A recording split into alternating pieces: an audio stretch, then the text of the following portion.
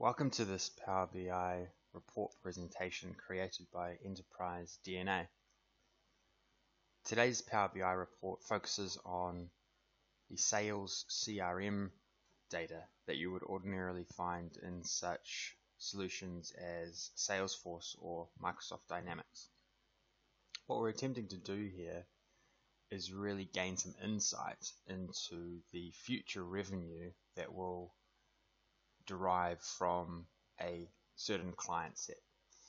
In the case of this example, we have a client set based in the New Zealand market.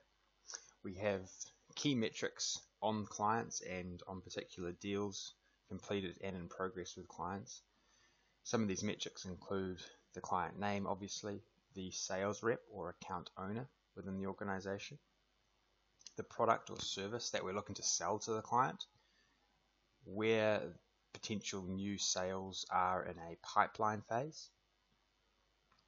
Then we also have some numeric data points in terms of the current revenue achieved per client, the target revenue that you may set at the beginning of a year or financial year for a client, and then also some estimated data around how long a deal or deals for a particular client take to close. The report is broken up into 4 different sheets. The first sheet we have an overview of the current revenue achieved for the client set, what we're selling to the client, and where that revenue is coming from in terms of the current location. We also have a few different breakdowns of where the client, where the revenue has come from, including the client grouping, the service category, and also another summary by region.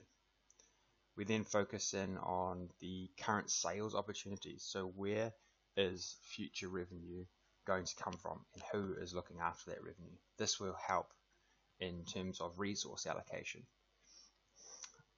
Some interesting analysis we have here is, and this is something quite common in the CRM solutions out in the market, is that your reps can place a probability on if a sale is going to occur. So we're able to break down the chance of a successful completed sale. With the linking of the data model in behind the report, we can easily filter and see, okay, which sales are most or least likely to be completed, and that can be filtered across a number of different key metrics for a particular client set.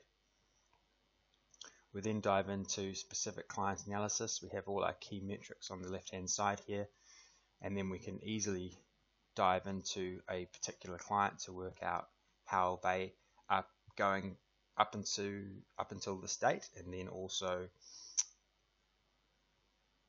what potential revenue is still to be achieved for this particular client. We can also drill into a subset of clients, like so. Say if we know a grouping of clients that are in the same industry, and this way we can easily find out if that particular industry or subset or grouping of clients is behind or have not reached their targets as a group. Lastly, we focus on the key sales. So where are our key sales currently in the pipeline? So as you can see in this example, we still have quite a lot in qualification, and what we want to be doing throughout the rest of the year, or what we want to be seeing, is we want to be seeing a lot of these move into the decision or solution design phase. So ordinarily you would start off in, say, a discovery phase and then move into a qualification and so on and so forth, and this way we can easily drill into which clients are in that particular pipeline phase, and then make sure that we connect with either the sales rep or the client itself, or resource the client appropriately so that we can gain as many of those sales or turn many of those potential sales into actual results. Thank you.